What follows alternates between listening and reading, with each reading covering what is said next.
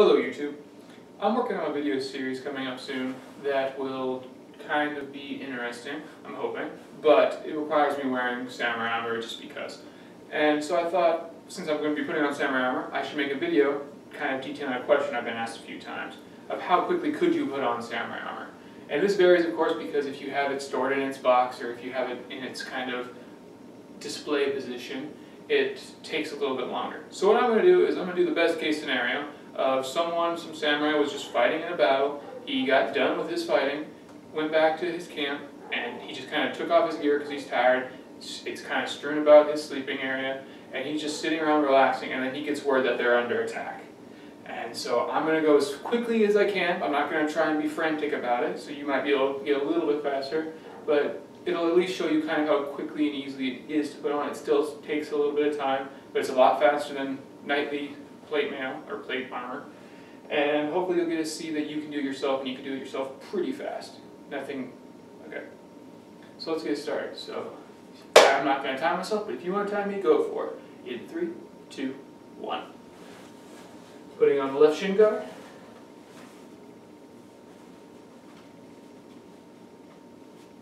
And of course, if you're under attack, you might kind of try and prioritize what armor goes first. Probably, honestly, I would probably be okay with just putting on my chest armor and my helmet. The thing I would be first to quit, also my hip guards, because those are really nice. But first thing I would get rid of is the arm guards. Ideally, you should be able to defend your arms at least moderately well with just your swords, especially with a two-sword style like mine. But you gotta do what you gotta do. Definitely the chest would be very important, and I put the helmet right up there as well. So the next thing, you got the hip guards, or thigh guards, whatever.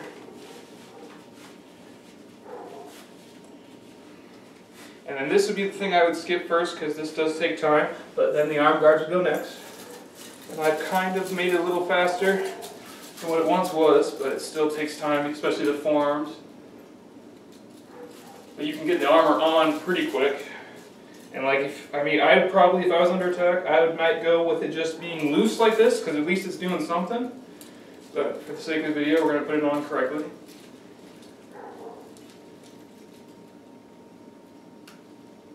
Try to use your teeth to tie the knots, because you don't have a squire or a helper. Totally, it's probably perfectly adequate that if you're in battle, there's probably people around you. If some guy gets done first, he'll help you out. If you get done first, help someone else out. The goal is to try and get as many people in armor as possible. Because if you're the only one in armor and every one of your friends is dead and there's a lot of bad guys, you're going to die pretty quick too. Doesn't matter how much armor you have.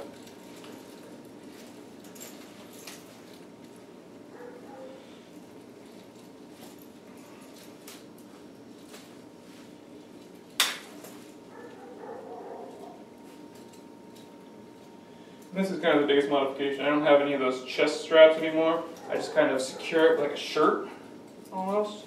And this strap is a bitch, apparently. So that just cost me some time and effort. So if you want to take the best case scenario, minus 10 seconds or something, because it took me forever to find my strap. Okay, and then you got your chest armor.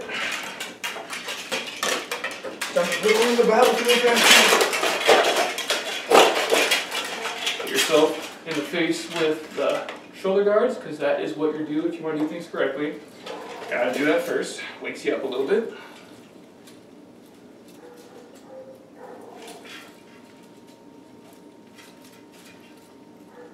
Tie your knot. I'm gonna put my armor on first. I'll worry about the belt last. Normally I put the belt on, but we're gonna go with getting actual armor on versus the accessories. Okay, so right now I'm pretty much fully armored, so you can either stop your timer now if you want. I think that was reasonably bad. But if you want to go into full battle mode where everything's correct, let's get your long obi out. Tie. And there's been people who talk about how you should put run your obi or your katanas through your obi when you're doing it. Try and do that fast.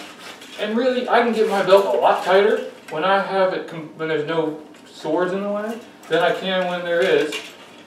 So this gives me a tighter fit than I just force the swords through, and I think it works better.